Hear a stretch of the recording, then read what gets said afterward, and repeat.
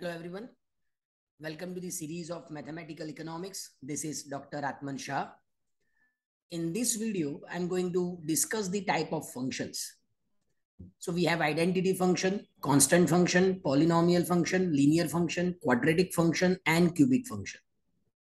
You can find the link of Mathematical Economics playlist in the description. You can also find videos on econometrics, statistics, SPSS, RStudio, economics on my YouTube channel. So don't forget to subscribe and press the bell icon. Let's begin with the introduction. Y is equal to function of X is classified into different types of functions.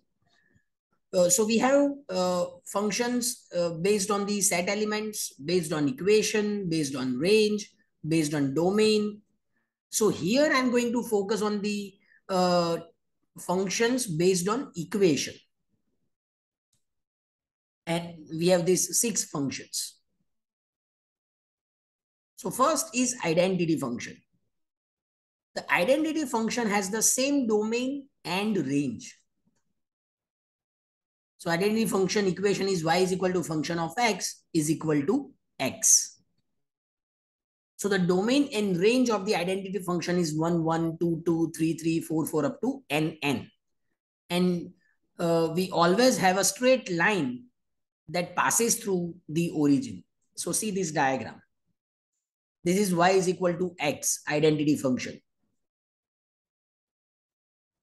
So here we have 0, 0, 1, 1, 2, 2, 3, 3, 4, 4, and 5, 5 up to n. Then we have constant function.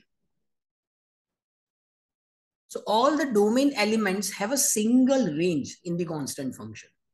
So it is defined as y is equal to function of x. Here you can see,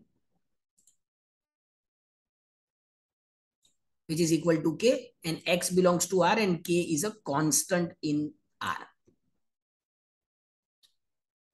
So the domain of the function f is R, that is real numbers, and its range is k. So if we plot the diagram or graph, we find a straight line which is parallel to x-axis or a horizontal line. See this. So when x is equal to 1, y is equal to 7, x is equal to 2, again y is equal to 7. So here y is equal to 7 is our constant function. And therefore we have the horizontal line. Third is polynomial function. A polynomial function is defined by y is equal to a0 plus a1x plus a2x square plus a3x cube plus up to plus anxn. So here n is non-negative integer and a0, a1, a2 up to an belongs to R.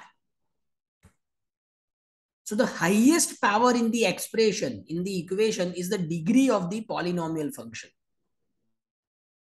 The highest power in the expression is the degree of the polynomial function. So whether the function is linear, quadratic, or cubic, that depends on the power of the polynomial function. That depends on the power of the polynomial function. So let's understand linear function. Linear function is the polynomial function with degree 1. So the domain and range of a linear function is a real number and it has a straight line graph with positive or negative slope. So the general form of linear equation is y is equal to mx plus c. Here m is the slope, which is the coefficient of x, and c is the intercept. So c shows the value of y when x is equal to 0. So what is the formula to find the value of slope? So slope is equal to change in y, that is delta y, upon change in x, that is delta x. So equation such as y is equal to x plus 5 is linear equation, and here slope is 1. Y is equal to 2x, slope is 2. Y is equal to 10 minus x, slope is minus 1. These are examples of linear function. Even identity function, that is y is equal to x, can also be considered as a linear function. So see this diagram. Here function is y is equal to x plus 5. So when x is 1, y is equal to 6. When x is 2, y is equal to 7, up to this pair, that is 5, 10. So here we have positively sloped linear line. Suppose function is y is equal to